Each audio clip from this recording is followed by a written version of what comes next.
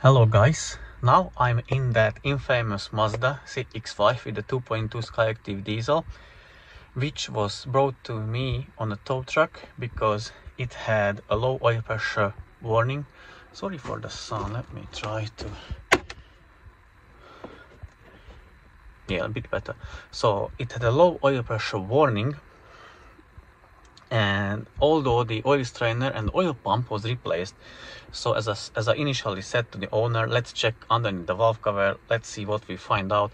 There was like a carbon buildup underneath the valve cover, so I got rid of it, I cleaned it, done the oil change, engine flush, still low oil pressure, and it is smoking bluish upon acceleration.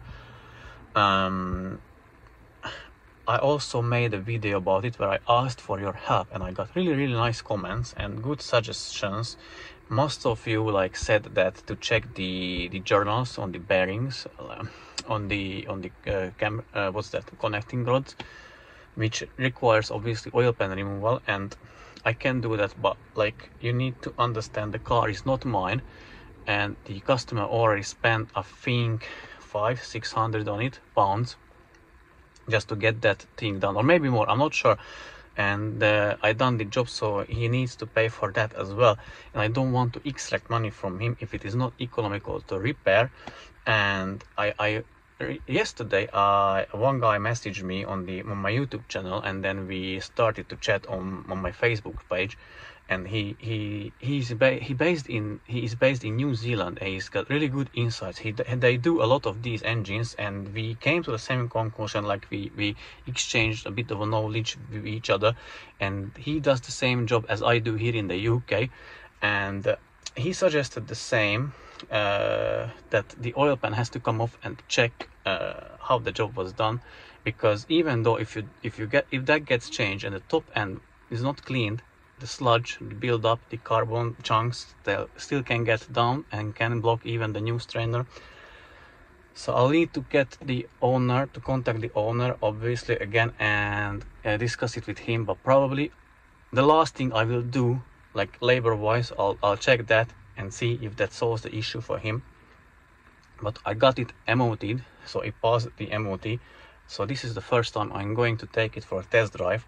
I'll report back after a test drive. I'm just going very close, because if that message, the oil warning light, oil pressure warning light comes up, I don't want to drive it too long or be too far from home. So yeah, I'll take it for a test drive. And also the guy from New Zealand maybe said that it's not even consuming oil, it may be the fuel injectors are bad, which I think very likely the case, they are bad because they are out of spec. So I'll take it for a test drive, get it up to temperature, and see if that message comes up when I'm driving it or not. That's one thing. And then I'll do a compression test just to understand the basic health of the engine, in what condition it is. So yeah, I'll do that and I'll report back to you guys. So I am back from a test drive, and as you can see, I've done 22 miles, and the vehicle system malfunction light came on alongside with the exclamation mark in the yellow triangle. The MPG is very good, but yeah, I'm checking now with the diagnostic tool to check for the codes, and here are the codes I'm getting. It's P06DE, engine oil pressure control circuit stuck on. Let me check now the live data. What are the values for the oil pressure? Okay, now I have selected the PIDs I want to see. I've got 750 RPM, engine oil temperature at 87 degrees, and the oil pressure at idle, it is very good. And also you can see the duty cycle for the oil control valve. It is not working, so it is not turned on or off. I'm not sure if 0 is off or 0 is on, but I will check that later. So basically at idle and having 190 kPa, which is very good. Now I'm going to rev the car up in 1500 and see how the oil pressure changes. So I'm at 1500, 220 kPa, it is good. Now I'm going to 2000, 227, it is good. And let me try 3.5. Yeah, it is not going where I want it to be. So it's not going around at least 360 kPa. I'm going to turn off the car now, the engine now, and wait when it drops below 80 degrees of Celsius. And once it does, I want to see if the control circuit valve will turn on or not, if it will control anything, and I'll report back to you guys. Okay, I waited till the oil temperature dropped below 80 degrees of Celsius, and now, as you can see, the oil pressure control valve is working again. So at that time, when it is over 80 degrees, I guess it turns off, so that the engine can have sufficient oil pressure. And as you can see, it is having now 150, so it is quite low. And if I try to rev it till 1,500 RPM, I'll check how much it will have. So let's do that.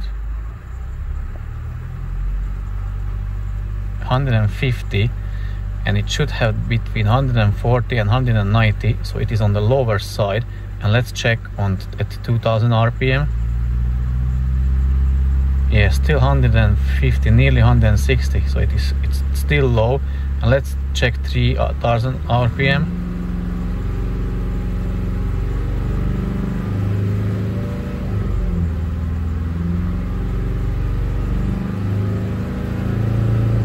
It is low. It is still low. It doesn't get where I want it to be, but let me check one more time.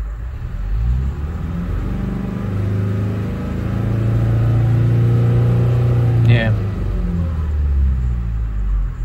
it doesn't get up to 300 or over 300, and it should be, if it is good, like if it is properly working, it should be around at least 390 is ideal. Now I'm getting again over 80. I want to see if that engine oil pressure control valve will turn off or not. So let me wait a little bit more till the engine oil temperature rises, and I want to see if that will turn off or not. Okay, I got the engine oil temperature up to 88 degrees of Celsius, and as you can see, the oil pressure control valve is still regulating the pressure. So and before, when I was coming back, or when I came back from the test drive, it was, I think, 87 degrees of Celsius. The pressure was higher, very good, around 180, 190, and this one was off.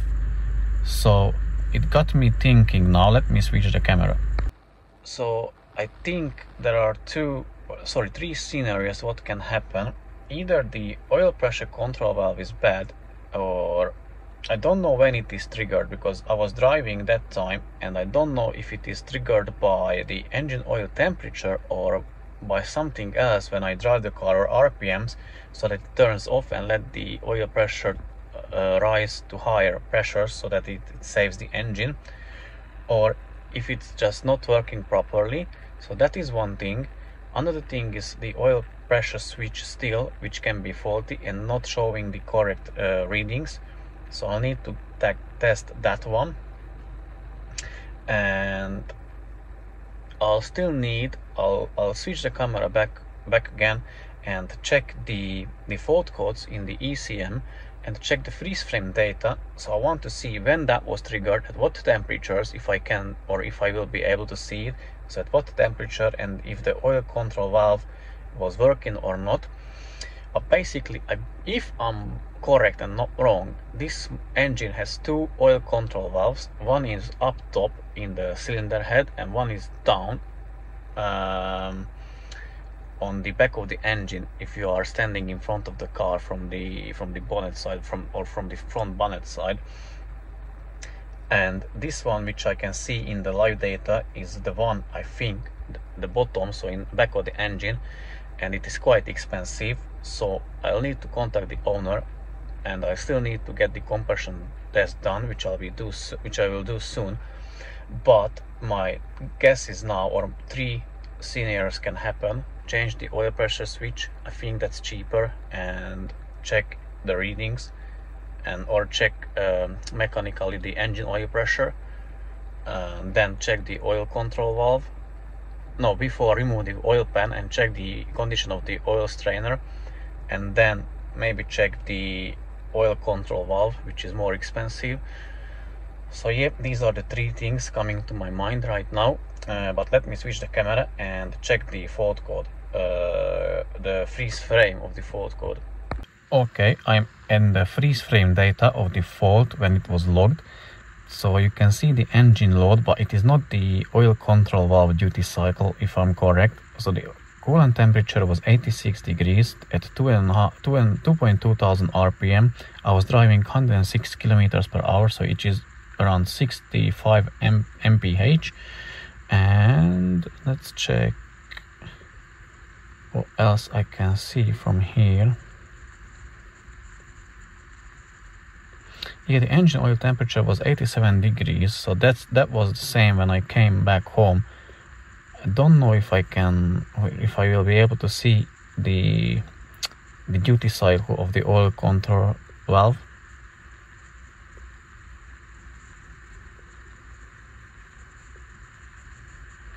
This is weird, like it's minus 40 for the air cooler temperature sensor.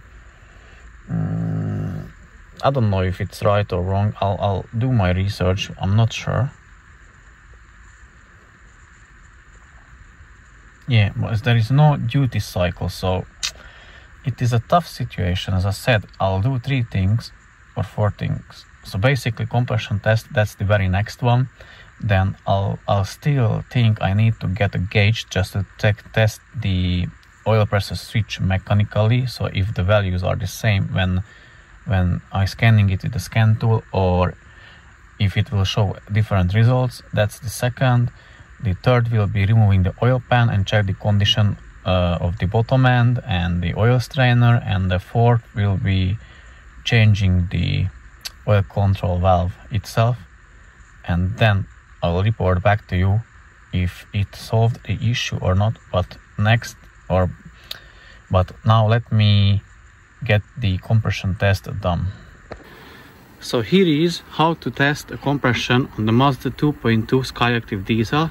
So what I've done so far, I removed the engine beauty cover. That's easy, just pull it off, remove it, and then I undone a few bolts and nuts. 2 nuts here, one here, one here. You can see the studs still. So I removed that so I can have this cable free. Disconnected bunch of connectors. Remove this metal bracket held by 2 8mm bolts. Removed that and undone further 2 8mm bolts down there because I needed to pull that squishy sponge which is here. And let me show you one more thing as well. So I needed to remove this one, the bracket, the nuts, bolts, and I have the glow plug connector here. So unclip the connector here, removed it from the bracket. And how I removed the connectors, the tops from the glow plugs, is basically with a long needle nose plier. I pulled on them, but be careful because you don't want to break it. So don't pull on this tab directly, but rather try to pull it from somewhere in the middle. So basically try to do it like not from up top, but a bit from with an angle. So grab it here and then pull it towards you or upwards, straight up. And then let me go back. So for the glow plugs you will need a 10mm socket, a long one, and gently remove the glow plug. Be very careful, you don't really want to break it. So you place the socket over. Let me use the long bar. So basically I got the extension bar and the long socket, so put it over, but only that you can still see the threads on the glow plugs, and then you try to undo them or undo the glow plug and see if it is moving, because you don't want to break it off. And also when you're going, I'll show you the compression tester kit as well, but when you're doing the compression test, don't forget to pull off those cables or connectors from the injectors, so the car won't fire up and you won't have excessive fuel in the combustion chamber. But yeah, now let me remove the glow plugs. I'll disconnect all the connectors, but I will just remove one glow plug at a time, check the compression and put it back, and then carry on with the rest. I'll show you the results and I'll show you what the results should be. So here is the first glow plug removed. Also, good tip, be very careful with it. Don't hit the tip to anything, because I think it is ceramic, or you can break the ceramic inside and then it will be not working. So place it somewhere safe, like on a soft cloth. And here is the compression tester kit for diesel cars. Here is the gauge, and I think I will be using this adapter or the other one. I'm not sure, it doesn't really matter.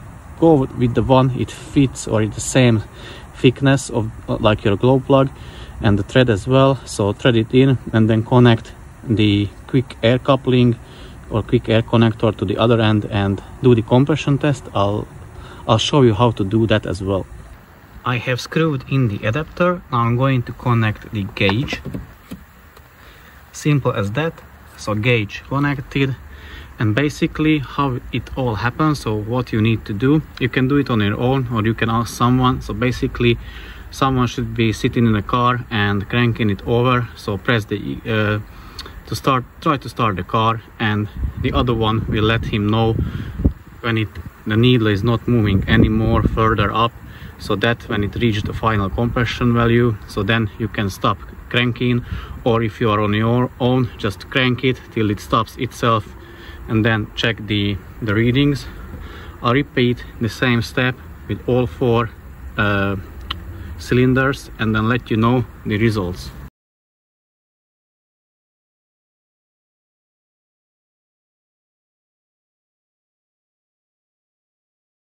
Okay, I have done the compression test, and as you could see from the results, they are pretty much very same. And I linked the Mazda manual, the original manual, what it says, like how much it should be.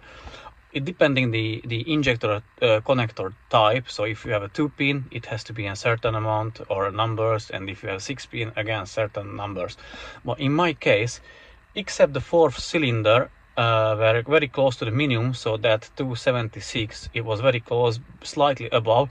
I think the last cylinder was a bit less, but again, and Mazda says like differences between the cylinders should be not more than 21 psi. So I give it a benefit of the doubt because it has is like a higher mileage. Let me check how much exactly. It has 132,000 miles on the clock, so it's a higher mileage one, and it met the minimum standard or specification. So I think the compression is okay, the engine is quite healthy. Also, I will still want to do a leak down test. I'll need to get an adapter to fit either to the injector hole or to the glow plug hole. Once I'm going to get that, I'll do the leak down test just to confirm, because in my opinion that is more precise. It will show like what's the loss in percentage, and I can hear like even air hissing somewhere, so I know there is the leak. So that is more precise.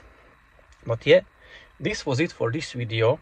The next steps I'm going to take is to get a gauge for the oil pressure switch, and I want to see the readings on the gauge and then compare it with the readings on the diagnostic tool. And then, as I said, I'll remove the oil pan if that will be necessary, and then again I'll change the oil control off if that will be necessary. So guys, thank you very much for watching. See you soon in the very next video. Take care and have a nice day.